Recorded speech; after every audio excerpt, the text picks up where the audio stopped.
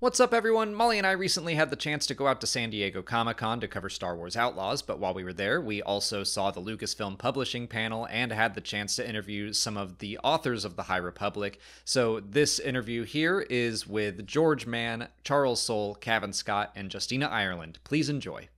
First up, thank you for taking some time out of your con schedule to talk with us.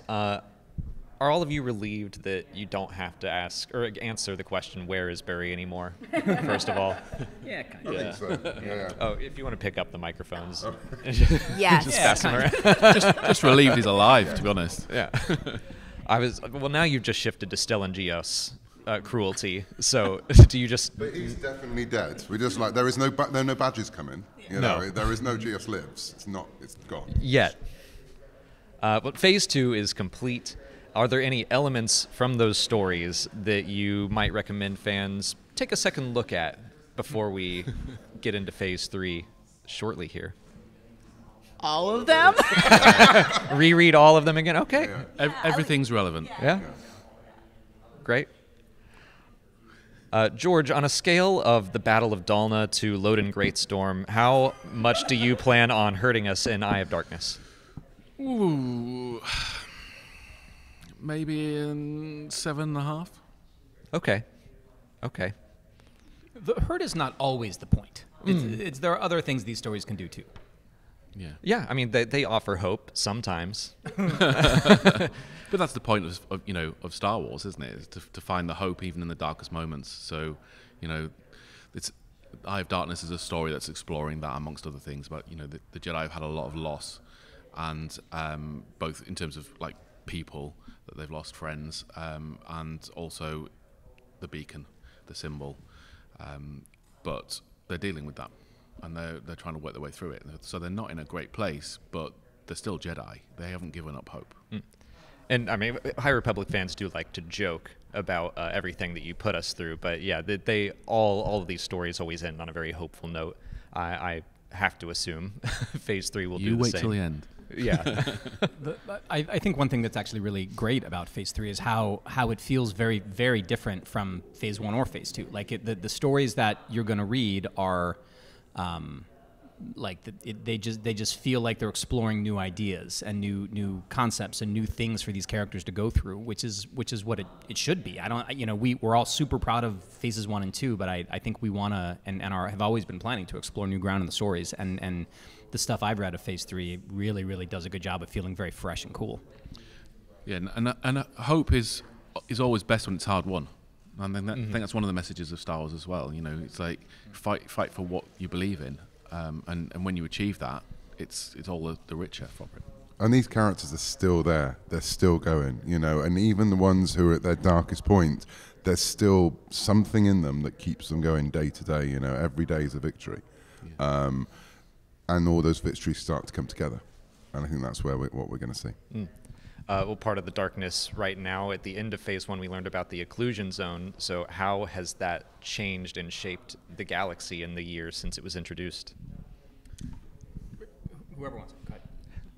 Yeah, I mean, it's not like Germany wasn't completely, when the wall went up, right? It changes things, right?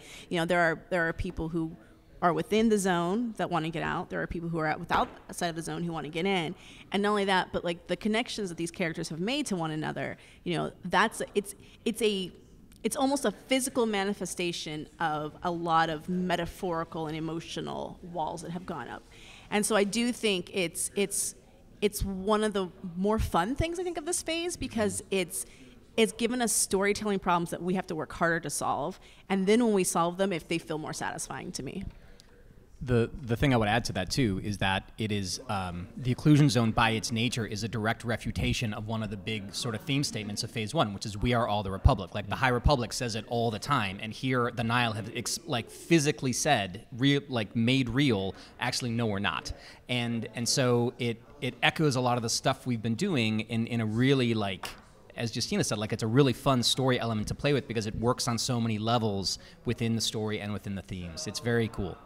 And I think one of the things, we're talking a lot about Jedi going through grief and coping with grief. But there's also characters who are thriving at this time, and they're not necessarily the characters you'd expect.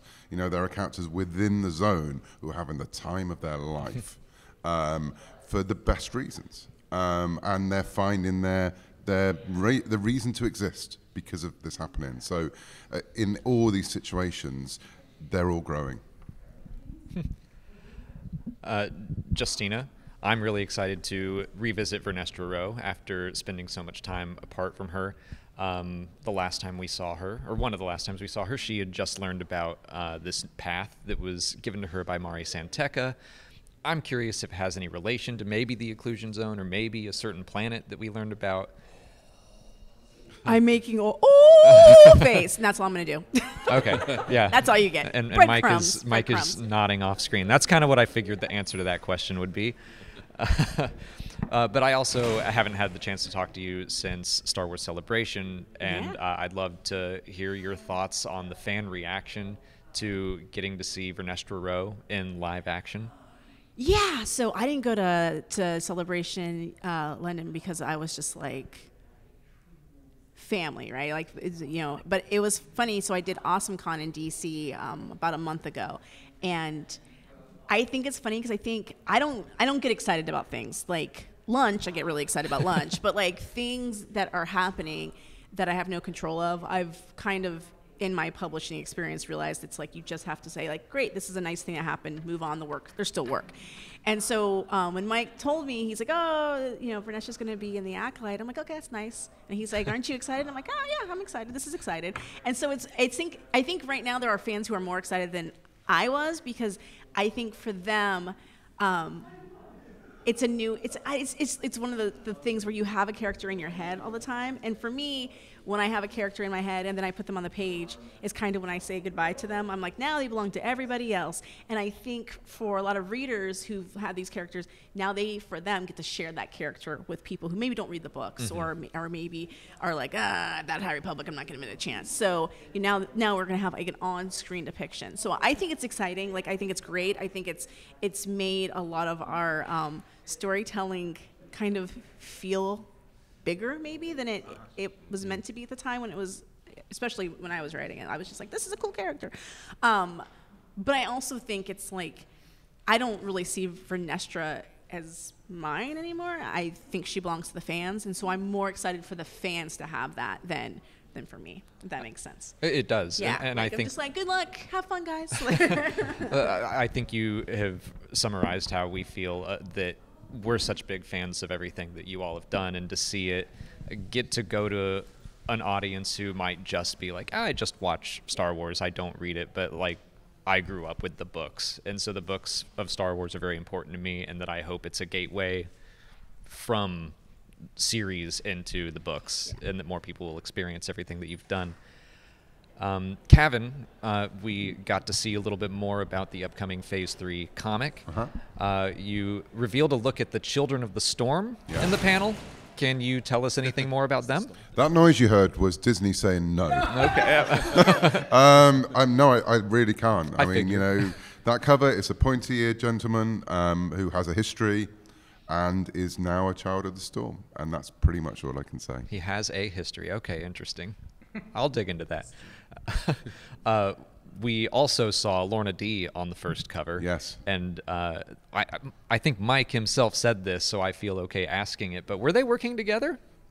As I said, Lorna D works for Lorna D, and I don't think it's not gone well for Lorna whenever she's worked for someone else or with someone else. So, yeah, we'll see. But it's possible her interests might align with Lorna D's interests are the most important interests in the galaxy at any one time. So, I think you don't turn your back on her. Let's put it that way. And Charles, we got to see some more from the Shadows of Starlight and the 4-issue series that will take place in between that year of phases 1 and 3. There was also a solicitation that came out that I saw that Yoda will have to touch the dark side to save the Jedi and the galaxy. Could you elaborate on that? I mean, I think it says it all. It says everything and nothing. Yeah. Yoda does stuff, and he's very experienced, and he knows how to handle tough situations, and he'll be in one, and you'll find out pretty soon. Yeah. Well said. I don't think Thank you. anyone would have any more questions after that. I can't imagine they would. I can't imagine they would. And I don't either. So I'll let you all go and enjoy the rest of your con. But thank you again so much for taking some time to talk with us today. Of course. Thank Thank you you. very much. Thank you.